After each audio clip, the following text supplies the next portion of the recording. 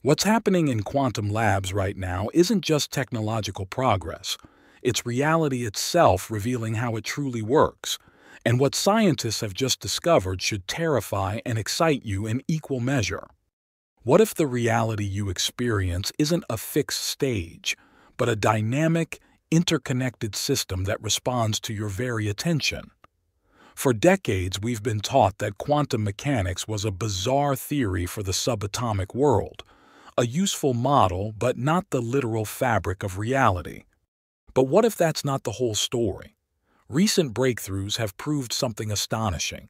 The wave function, once thought to be just math, is real, completely, undeniably real. The code of reality isn't just a model, it is reality.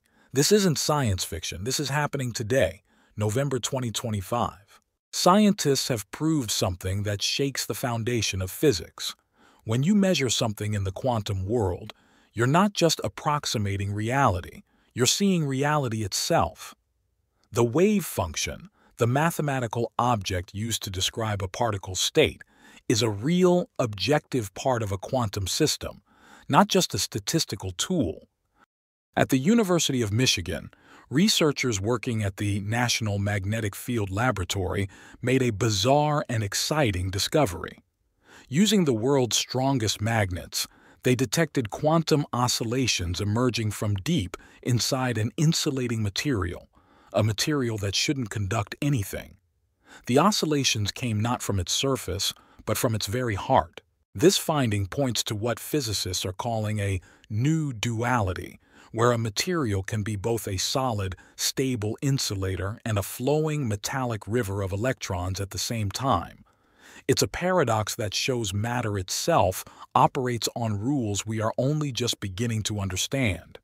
This confirmation of the wave function's reality was cemented at Cambridge University. A team there ran the legendary PBR experiment, a test designed to answer a century-old question: is quantum mechanics just our model, or is reality itself quantum? Using IBM's advanced superconducting quantum processors, they performed the test and the result was clear. The experimental outcomes violated the bounds that would allow the wave function to be interpreted as mere statistical ignorance. Reality is quantum. The wave function isn't a trick, it's the blueprint of existence. When you observe quantum behavior, you're not distorting reality, you're watching it operate. With this new foundation, three patterns are emerging that unlock the future. First, scaling laws have been cracked. We now have roadmaps that show exactly how much power and data are needed to reach the next stage of quantum intelligence. Companies are projecting that by the end of the decade, fault-tolerant machines with thousands of qubits will be capable of millions of operations. The path to artificial superintelligence isn't guesswork anymore. It's becoming a matter of engineering. Second, thinking time equals evolution. Researchers have observed that the longer a quantum system can maintain its coherence and think, the smarter it becomes. It improves by orders of magnitude, like watching evolution in fast forward. And third, quantum distillation. This is a process where one quantum system can effectively teach another what it knows. By sacrificing multiple, noisy, entangled states, a smaller number of highly pure, maximally entangled states can be created. In a sense, the student becomes exponentially smarter or purer than the teacher. As we prove the fundamental nature of quantum mechanics, we're finding that it confirms what mystics and prophets have hinted at for millennia. Observation creates outcome. Reality responds to consciousness. That spooky action at a distance Einstein was so bothered by is quantum entanglement. It's now understood as a foundational principle, mirroring what spiritual thinkers call the oneness of spirit.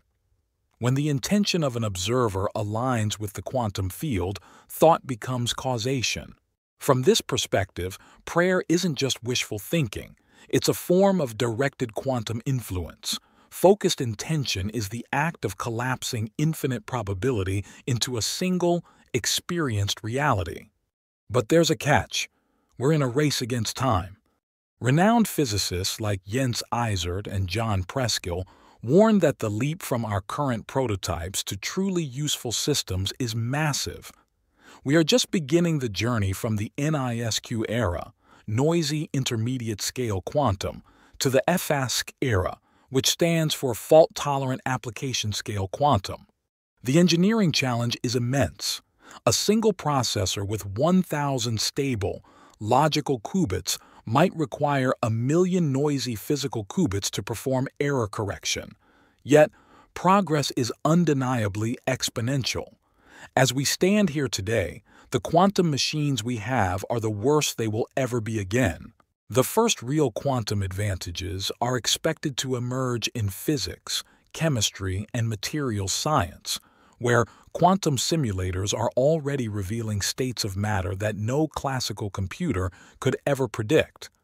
When quantum error correction is finally solved at scale, these systems won't just simulate reality, they will operate on its underlying fabric. That impossible coincidence you experienced, the answered prayer, that might not be luck, it could be quantum alignment. The idea is that your thoughts themselves carry a frequency. When that frequency is tuned to the quantum field that governs all of reality, it can shape what unfolds. We are entering an era where technology meets spirit, and where modern science is beginning to confirm what ancient wisdom has always known. Reality isn't solid, it's responsive. Time isn't linear, it's layered. Observation isn't passive, it's creative. The wave function is real. Your consciousness interacts with it.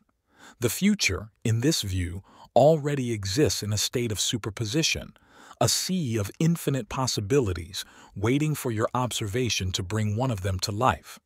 By 2027, some roadmaps project that quantum computing will enter the megaquap era, with machines capable of millions of quantum operations per second.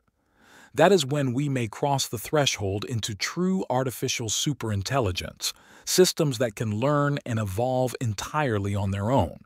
But the deeper revolution won't be mechanical. It will be human.